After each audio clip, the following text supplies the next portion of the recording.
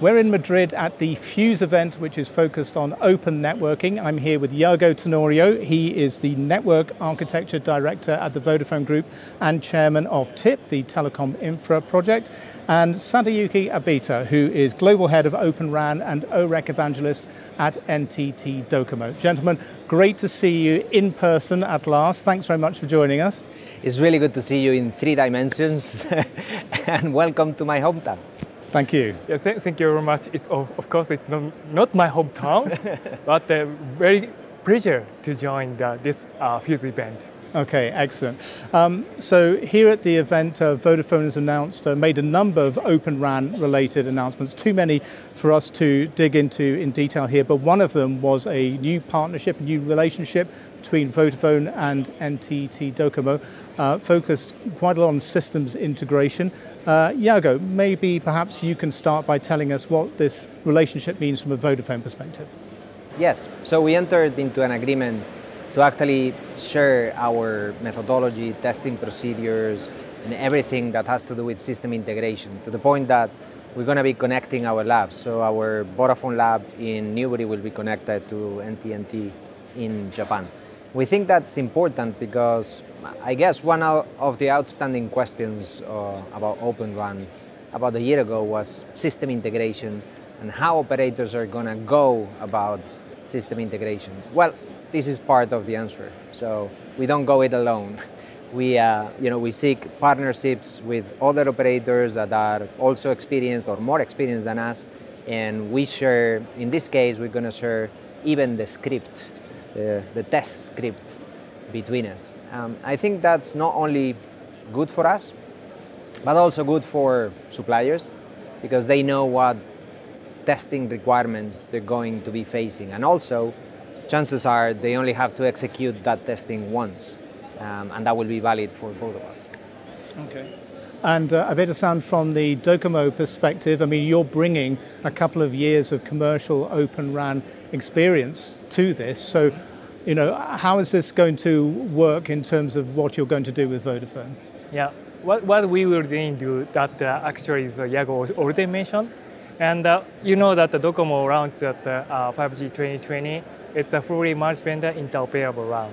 So we have the experience of that interoperability test, more than 2 years, and different vendors' equipment and the different type of that equipment. So we have the good experience, and we'd like to share our experience. And of course, that the Vodafone has also the experience. So sharing the both experience, we can, minimize the cost of, for example, the integration or interoperability test. So I think that this collaboration is very, very important for the open network world. Okay. I mean, integration still regarded as probably the biggest single challenge for operators looking to deploy Open RAN systems, whether particularly in brownfield deployments, but also in greenfield as well, of course. And there's a big cost associated with this, and this is kind of, I guess, hard to quantify, but a big concern amongst the operators. How can this kind of relationship and this kind of development help to address some of the cost concerns, the TCO concerns that operators might have? Abeta-san, let's start with you. Yes. So if each company do integration by themselves, of course it's costly. But if we share the integration result or integration capabilities, we can significantly reduce the cost. So, by sharing that lab, we can also share the result, or we can use the Vodafone lab, or Vodafone can use our lab. Then we don't need to prepare the specific equipment or specific combinations for each environment. So we can significantly reduce costs. And this is not only for 2 companies. We have the open share lab that operator can access. So that means that we can also share the result to other operators. Then we can also totally reduce the cost among the operators. Okay.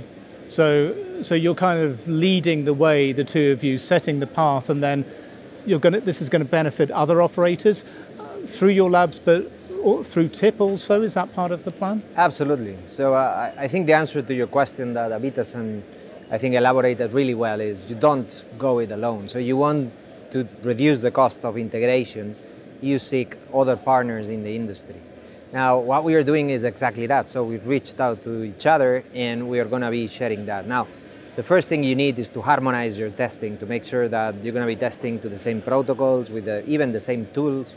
And then you can start sharing the results so that you avoid duplication of effort. Now, with incumbent architecture, of course, that came, sorted out, out of the box, because either Ericsson or Nokia or Huawei or whoever was integrating a single product for the whole industry, and the industry never needed to worry about that. But with Open RAN, it's actually down to the operators to do, as you explained. Now, if each of us do it, then that's going to be multiplied by the number of operators. The way to prevent that from happening is to have operators work with each other. When a figure like TIP or any other organization came in, is when you realize that the combinations are huge. So operators can't work with every other operator because the combinatory fails. So you may need a hub in the center, something like an innovation hub or a system integration hub that coordinates all that effort. And I think it's a great challenge and a great aspiration for organizations like TIP to fill that void. Okay, well, I'm sure this will be seen as good news by some of the smaller operators that need the help and resources and insights of other operators to further their plans. Now, at the end of, you did a lot of moderating this morning in the keynote sessions, and there was a lot of talk about the challenges, but also, the gains to be had, the positives of Open RAN. And you kind of put a challenge out to the audience, to the hundreds of people that were here this morning, asking if there are any Open RAN doubters to come and see you afterwards to have a conversation. Was there a queue of people waiting to have a chat with you afterwards? So far, nobody. And I've been on the floor. So either there are none or maybe they'll come later. We'll see. Right. But there definitely are still doubters. And it's not just, you're not just preaching to the converted here. There are still, I think, people are not sure about why this is happening, the costs of it happening, an announcement where the incumbent vendors become the Open RAN suppliers, and that necessarily isn't broadening the scope of choice. Are all these valid concerns? They're not just valid, but I have to say that doubters and and challengers is what actually keep us going forward. So that tension is nutritive. I mean, it feeds us with new challenges, new objectives, new questions for which we need answers for, and that tension, I think, has actually brought us forward. So I appreciate there are still challenges. We need them. I really like them, and it's fair. So if someone thinks, well, Nokia is just more of the same, that's not bringing necessarily optionality or new options or new choices. Well, I don't think that's entirely fair. I think we are at a stage at which what we need to do is to accelerate Open RAN and make sure that also the presence of the different regions is also shared inside Open RAN. Nokia is the first European vendor to actually adopt Open RAN, which makes Open RAN from today onwards natively European, which is a great thing. But other than that, we are at a phase on which we actually need Open RAN to scale and take off. And having adopters like Nokia will only accelerate that to the maximum, which is welcome. Very good, okay. Now, one of the other things mentioned by multiple operators this morning as a benefit, a gain from Open RAN, is greater innovation. But what does that actually mean? Innovation where, how, with what? Abeta-san, Docomo has been using Open RAN technology in its networks for a couple of years. Has this allowed you to innovate? Yeah, I think so. Yeah, because we are working that not only that the existing RAN vendor, and we are working for that IT vendors, and we also work with that the service partners.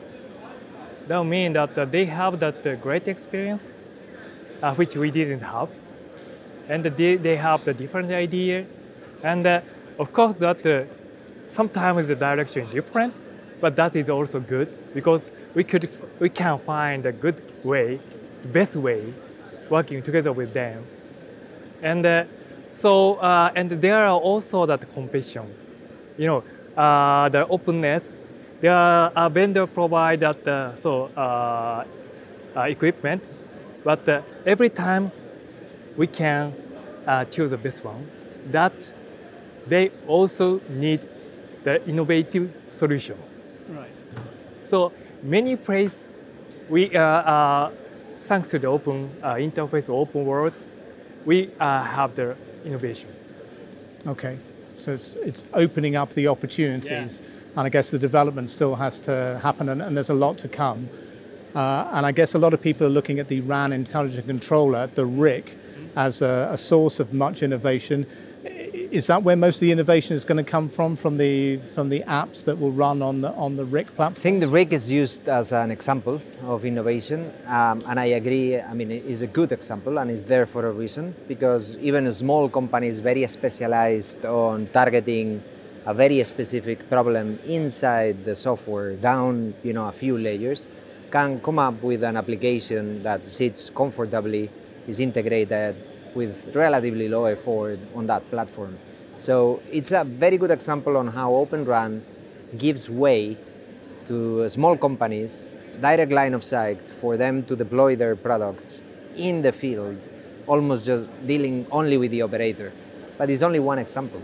If you want, you can also think of the dynamics of innovation in broader terms. So with the incumbent architecture, the dynamics, if there is a breakthrough on PA technology or in silicon, and there is a new generation that is more efficient in terms of capacity or energy consumption, normally that innovation is paced depending on what sort of market share and revenue you're going to make out of it. If you are an incumbent vendor, which is established and with a market share that doesn't move too much, the incentive for you to actually invest in adopting breakthrough technology is relatively low.